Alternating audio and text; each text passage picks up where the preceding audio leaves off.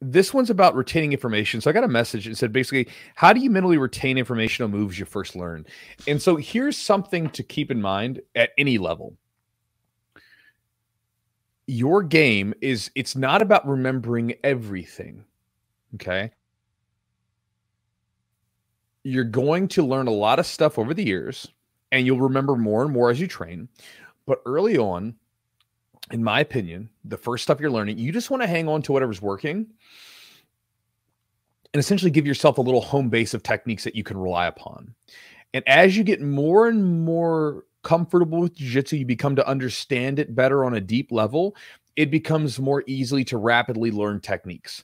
But in the beginning, don't really worry about not remembering everything. I will tell you that I was probably, and like this luckily was not something, this is something I learned from wrestling. In wrestling, like my coach was like, listen, guys, you got to be good with 3 moves in wrestling. You got to be good at a pinning combination, a takedown, and a reversal or escape. That's it. You do those 3 things better than anything, you win matches, right? Because we had to take someone down and try to pin them, or we would be in the down position and we had to escape a reverse. That was it. That's how wrestling worked.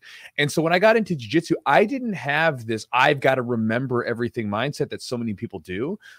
Really what you're doing, and this is true for, this doesn't change. You're trying to scour through everything and find stuff that works for you, that's usable to you.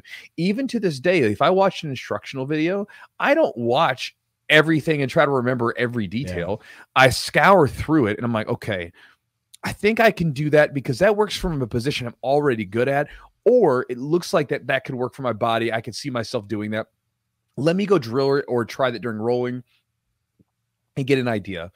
But again, it's just like, even like Roger Gracie, one of the best jiu-jitsu practitioners of all time, you know, he said, you know, and he said this in a talk, he said, listen, I've mastered like 5 moves. And I know all kinds of techniques, but I've like mastered 5, you know, like, or, you know, whatever, 2 handfuls, whatever it was. And so, you know, basically he could count on fingers how many techniques he's mastered, and everything else relative, he knew how to do it. And so you got to keep that in mind. You're never going to be good at everything. You will remember more stuff from time to time. And then it becomes almost like like going back to remembering old stuff you forgot. Like to this day, like if I go through and I'm preparing a set of classes for some of the students, if it's a position that maybe I don't use all the time or as much as I used to, I'll go back and study instructionals and videos and everything else. Yeah. And I'll remember old techniques that I forgot. You know, you're not always going to have everything. You're not a computer, so to speak. You can't just bring up everything at random at will. Sometimes sometimes you forget it, but it doesn't matter, because again, you're trying to focus on just retaining the most important stuff, which is the stuff you can use.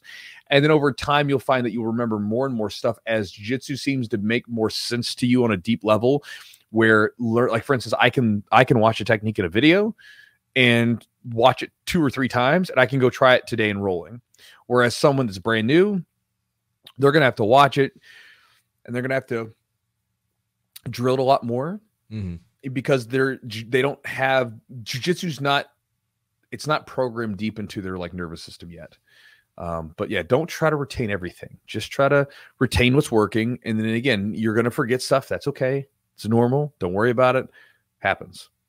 Yeah, I think it gets easier as you start to find, like, it's almost like you have like a tree, right? And then you have like these branches, and those all build off of your main trunk of your tree, so to speak. And that's kind of like, because then that stuff you're already like, I can go this way from here. You're already in position, you're not creating anything new. And that's the easiest, like you said, the easiest. Sometimes you just fall into, like, sometimes the technique just feels right for some reason. You start doing it, and I was like, oh, this feels like natural, right? This feels like a natural movement, or just kind of, it just fits, and you just do it and you start hitting it and it works for some reason. So that sometimes happens with positions. But yeah, like, I think even when you're learning techniques, when I learn techniques, I try to find like one little tidbit or one little positional idea or concept. And a lot of times when we start learning techniques, it's like we're learning we already know so many concepts of jiu-jitsu, like here's the purpose of this movement or this technique, and you can kind of see the similarities in other kind of techniques, kind of parallels. I think it makes it easier to understand and kind of get the idea behind them.